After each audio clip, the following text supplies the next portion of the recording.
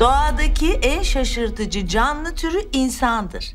Diğer tüm canlı türleri yaşamlarını düzenli bir döngü içerisinde asırlar boyu hiç şaşmadan çevreleriyle %100 uyum içerisinde sürdürürken insan inatla bu döngüyü hiçe sayarak doğayla büyük bir çatışmaya girer. Ormanları söker, suların yataklarını değiştirir, işine yarayan her şeyi anlık olarak tüketip arkasında çöller bırakarak tarihte büyük bir körlükle ilerler. İnsanın ne kadar kör olduğunu dinlenme zamanlarında görmek mümkündür. Bütün hafta doğayla vahşice sürdürdüğü kavgasını bir kenara bırakır ve dinlenmek için bir tutam yeşillik veya su bulmak için yollara düşer.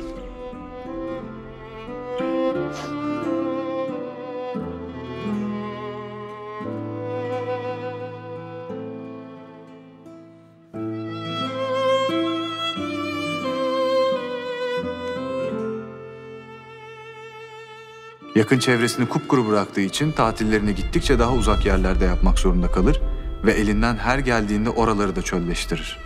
Uzak yerlere gidecek imkanları olmayanlar en yakın ağaç altına sığışıp dinlenmeye çalışır. Yeşili yok eder ama hayallerini, mutlu anlarını hep yeşil süsler. İnsanın evindeki bir saksıya indirgenen doğa en büyük özlemi haline gelir. Seni çok özledim.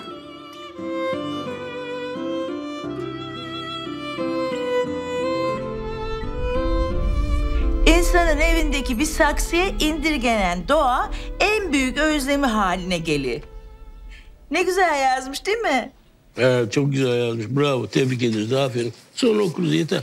Vallahi çok doğru yazmış. Aynen öyle. Baba, Ne? sen de o insanlardansın biliyorsun değil mi? Ne? Maden açacağım diye. Allah aşkına hadi kalk sen okuluna git ya. O var ya o, kendi ailesini bir arada tutmaktan aciz, faydasız bir insan türü. Doğaymış. Madenden gelen parayla yiyip içmesini, kolejlere gitmesini, giyinmesini, kuşanmasını biliyorsunuz ama.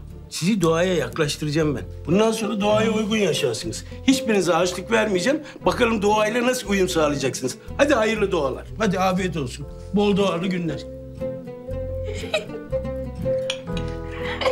Gitsin artık.